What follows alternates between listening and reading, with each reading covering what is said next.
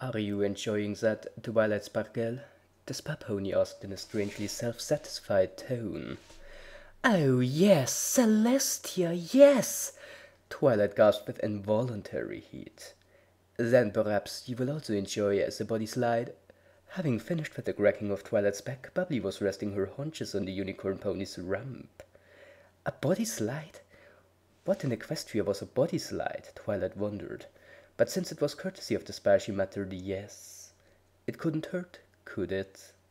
Bubbly climbed off the table, and taking Twilight's hoof in her own, she led her to the mat lying nearby. Twilight looked at the mat nervously. What should I do? I have never had a body slide before. Bubbly smiled.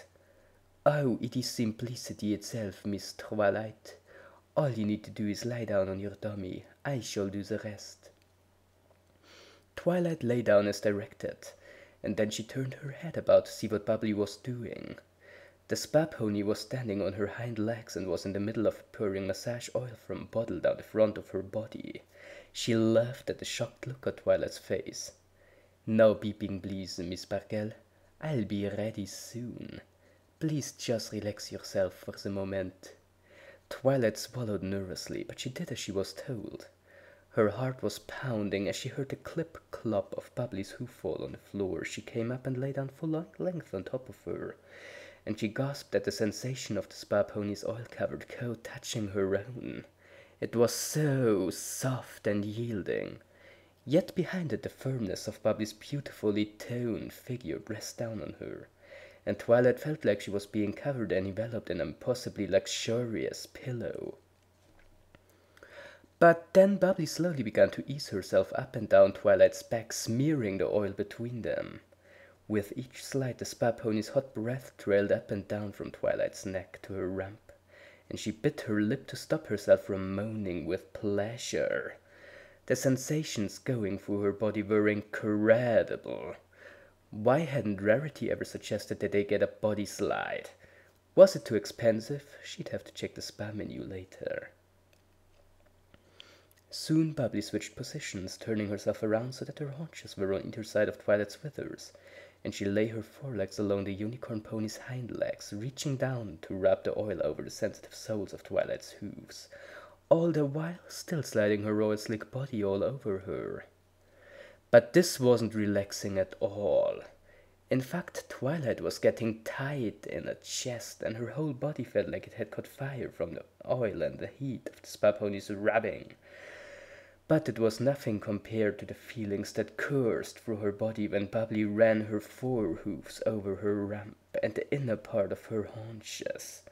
The slipperiness of the oil, the heat of the breath that was coming out of Bubbly's mouth and pants now, the feeling of the spa pony's haunches squeezing against her withers, the heady narcotic scent of the oil mixed with the sharp scent of Bubbly's coat. As the sensations enveloped her, Twilight's senses reeled. "Oh, Bubbly!" she gasped. I think you should stop. I'm... It took all of Twilight's concentration to get the words out of her mouth, as her mind was flooded with exquisite jolts of pleasure. Her horn, lit by the pooling of magical energy that was seeping uncontrolled throughout her body, started to sparkle of its own accord. But Bubbly didn't reply. She was panting as well, and she gave no indication that she was going to stop. But then she got off, and with oily hoofs she flipped Twilight onto her back and lay on top of her again, so that she was sitting with her haunches on either side of the unicorn pony's own. Twilight looked up at her and saw that Bubbly's face was now one of ecstatic abandon, her chest slick with oil, her pink mane sticky with perspiration, her mouth open, her face blushing a deep red. And at the sight Twilight's horn glowed ever brighter. As Bubbly started to slide in front of her body against Twilight, she rested on her elbows on either side of the unicorn pony's shoulders, and brought her face down towards her. Twilight was in ecstasy now, and she barely struggled when the spa pony brought their lips together and kissed her. She found herself hugging Bubbly around the chest with her forelegs, involuntarily drawing her body closely against her own, and her hooves slipped up and down the spa pony's body as she continued to slide against her. Their haunches, so close together, seemed to be fusing together by the blistering sensations that were coursing through them, and Twilight was now so given over to the pleasure pulsing through her that she didn't notice that the purple glow flowing down her own horn had been joined by a similar lambent glow from the center of the spa pony's own forehead. Suddenly, Bubbly's rubbing increased in intensity, and Twilight moaned against the spa pony's panting mouth as she felt herself peaking, and the taste and scent of the hot breath coming from Bubbly's mouth drove her over the edge, and she cried out in sheer ecstasy, and at the same precise moment the spa pony did as well, arching her back and crying out, "Oh, Twilight Sparkle!" Twilight's world was enveloped in purple light as the magic that had been condensing in her horn suddenly exploded out in a flash of brilliant energy. And Twilight felt the waves of pleasure joined with waves of magic spraying out in every direction. Her eyes glowed white hot as she lost herself in a magical ecstasy that she had only experienced 2 times in her life.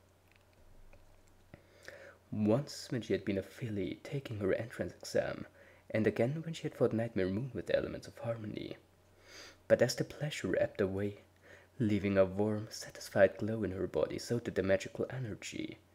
And when she could see again, she saw that the appearance of the pony lying on top of her had dramatically changed. No longer was she a pink-maned earth pony.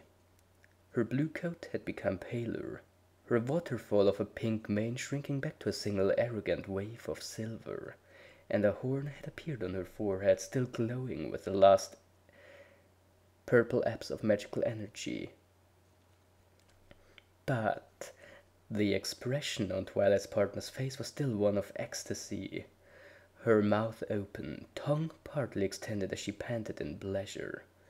But when she at last looked down at Twilight and saw the look of shock on her face, her own purple eyes went wide in confusion. "Trixie!" Twilight cried in horror, slipping her body out from under the blue-coated unicorn ponies. Trixie looked at her forelegs and swept her tail in front of her, and as soon as she saw it, it was silver blue instead of Bubbly's pink. She yelped as well and scrambled backwards off the massage table. What were you trying to do to me?" Twilight demanded in a whisper. She stepped back onto all fours, face to face with the still confused Trixie, her horn glowing ready against the magical onslaught she was sure would come. But Trixie's look of confusion was quickly replaced by one of haughty indifference. She reared onto her hind legs, but made no move to prepare for battle, but instead began to fastidiously wipe the oil from her chest and forelegs with her hooves.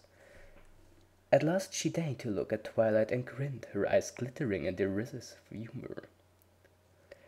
"So, it seems you have seen through the great and powerful Trixie's intricate illusions, Twilight Sparkle?" Trixie smirked. "It took you long enough to do so. Perhaps the much-vaunted magical ability of the heroine of Ponyville is slipping?"